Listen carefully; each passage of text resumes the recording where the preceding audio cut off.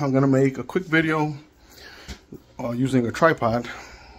I made another one for the 3 most frequent problems, but people are complaining. People are complaining about that they can't see or they can't hear me.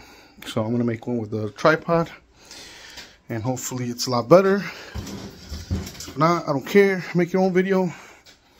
This is for professionals only, by the way. So don't touch it if you're not a professional. All right, here we go.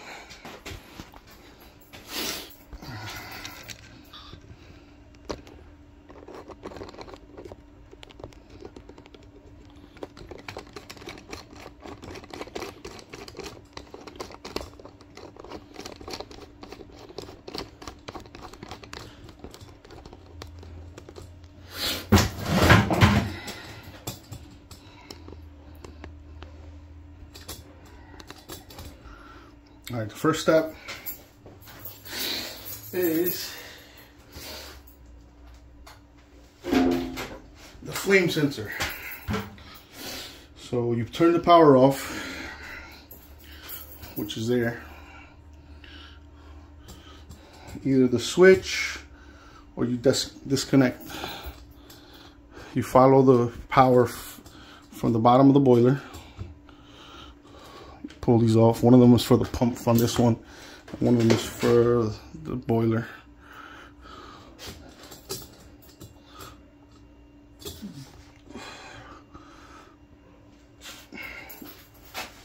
So the flame sensor igniter, you could use a Phillips head screwdriver also. So this one here, you can either, look how corroded that is. You see that? You can easily either clean that or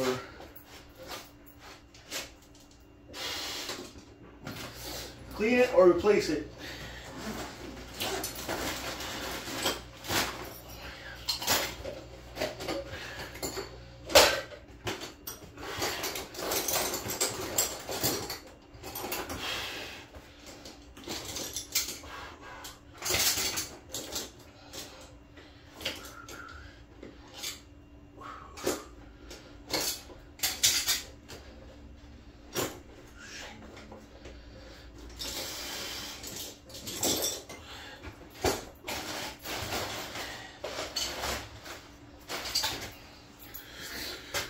So that's the first problem. Let me take the other one. Another big problem is here. There's a Phillips head here. I'll show you. See that Phillips head? Holding this right there.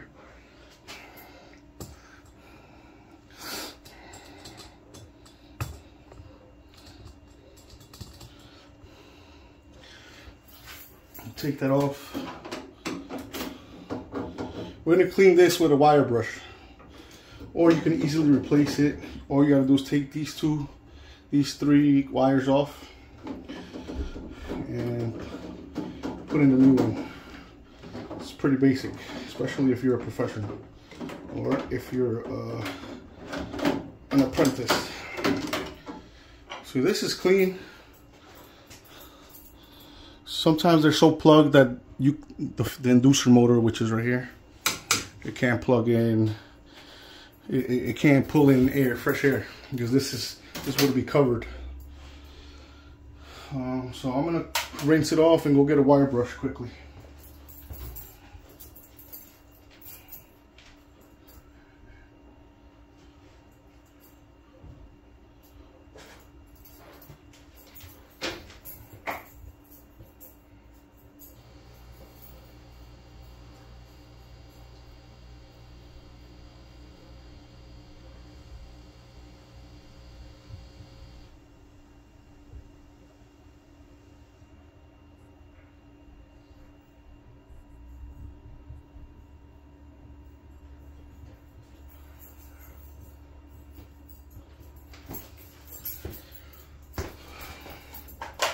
Okay, rinsed it off. Next is this right here. You just grab it here, Clean it with a wire brush, nice and simple.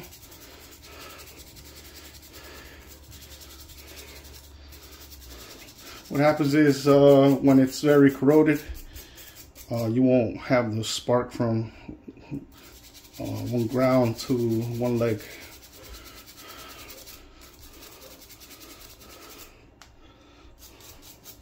Get the back of it. Well, this is the flame sensor, and this is the ignition. These two.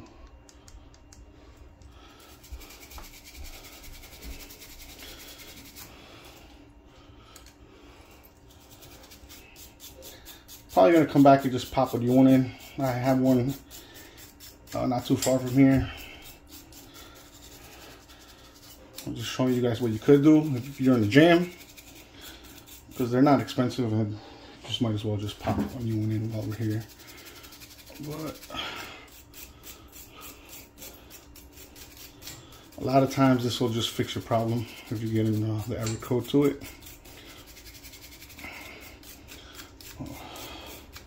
A no ignition error code.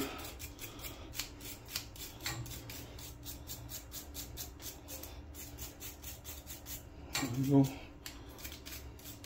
That's it. Nice and polished.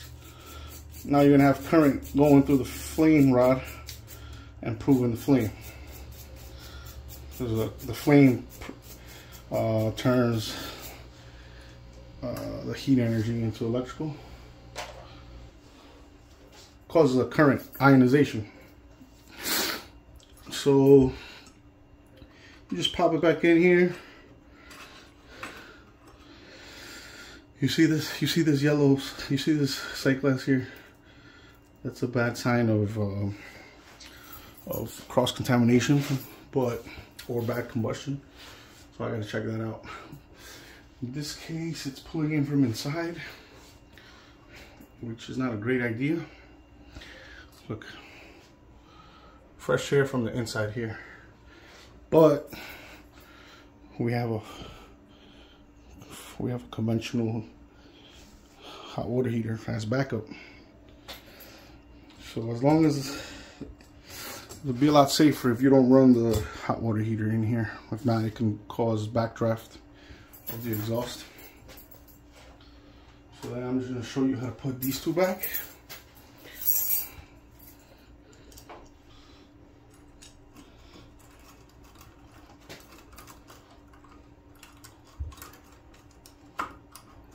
Make sure you don't force anything in, because that thing is porcelain,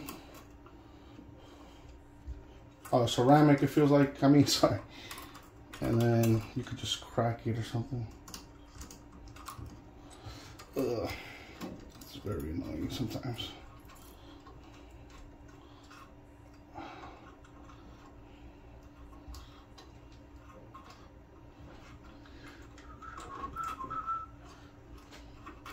There it is. You gotta have it nice and tight, don't force it in. And always make sure the power's off. If you get zapped by that 120 from the igniter, it's not gonna feel good.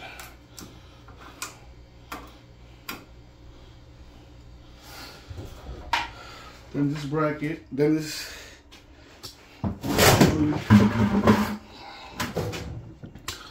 just slides, look, slides right in up there. Hopefully you guys saw how it slid in, but you gotta get it all the way in. If not, it's gonna pop, it's gonna fall out of there. Like, it's a little tight sometimes, especially with one hand. But I'm trying to show you guys. There it is. So it has like a little lip. There's like a little lip there that slides into. That's it.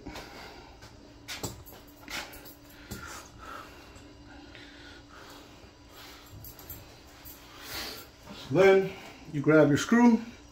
Phillips said keep track of your screws, which one goes where, because With these Naviens there, you'll get lost. You'll lose them, or you'll put screws where they're not supposed to go. Different screws. So those are the two biggest problems there. Now, let's come down here. Let's shorten this bad boy up here. Let's see. That little guy right there.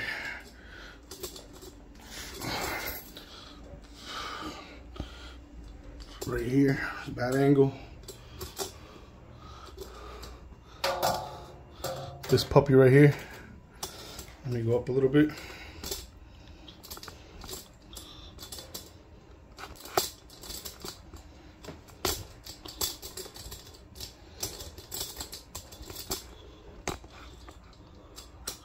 Right there.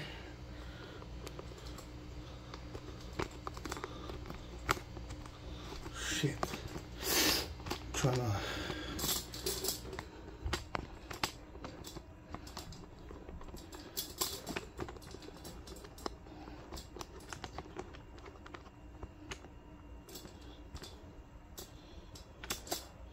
Right there.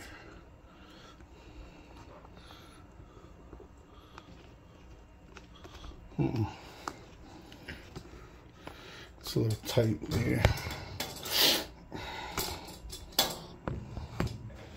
I think right there you can see it's hard to place it. See that? You see that there? There's two holes there. Goes in right like this. You gotta match up the holes.